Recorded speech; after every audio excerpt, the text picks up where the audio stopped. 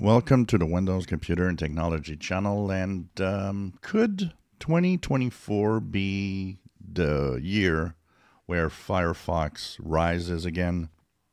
And this is a question we're going to ask ourselves because I talked about it in a couple of videos in the past. Manifest v3 that's being pushed by Google Chrome is, of course, going to mess up with a lot of extensions, especially ad blockers that some people are using, and that could cause a shift in usage from Chrome to something else.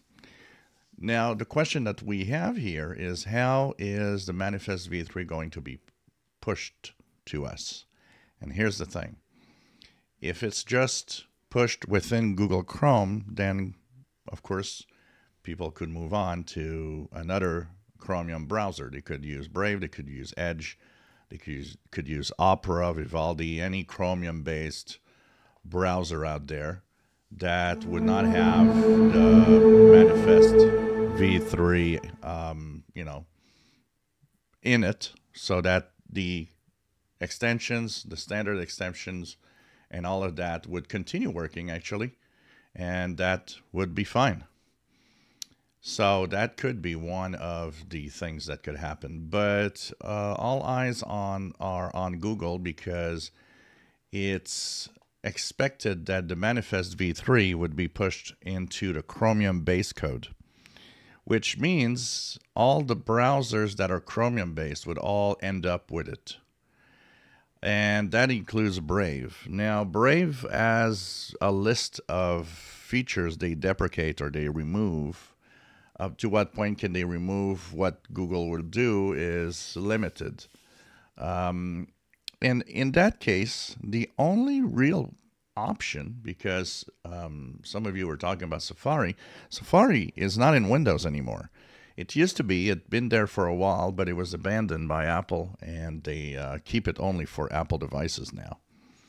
So the only winner would be Firefox. The only one that could actually rise and be the browser of choice in 2024, if all of this happens, then would be the Firefox browser. But the problem with Firefox is that because it is its own engine, it has to work harder and takes more time sometimes to get compatibility into websites. And the problem with Firefox, many websites actually refuse to recognize it. So what you do is, when you go to a website, they just conclude that you'll be there with a Chromium browser, because if you add up all the percentages, 90% or 80-some% of everything going to a website is a Chromium browser.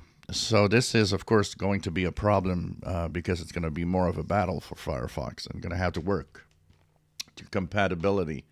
So it's interesting. What will happen with that is definitely an interesting question. And, will it even do something? Because of two other factors that computer specialists are saying is, first of all, people don't like change.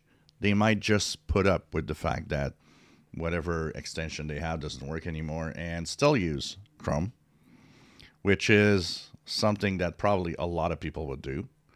Also, it all has to do with, we talk about ad blockers. There's not that many people that use ad blockers. There's the enthusiasts and the people that know it all. But a lot of people don't use it, and even people that know it, a lot don't want to use it because there's too many websites that they can't visit, and they always annoy the user that the ad block needs to be turned off, and so on. And it gets to a point where a lot of users are just turning it off and not even turning it on again. So this is an interesting side of things. It might not even, that's the power of what's happening with Google right now, their dominance. It might not even change anything at the end of the year. But we'll be following the market share for browsers, as we talked about. I did a market share of browsers last week, and we'll be checking it out as the year goes on, see if there's any major changes in there.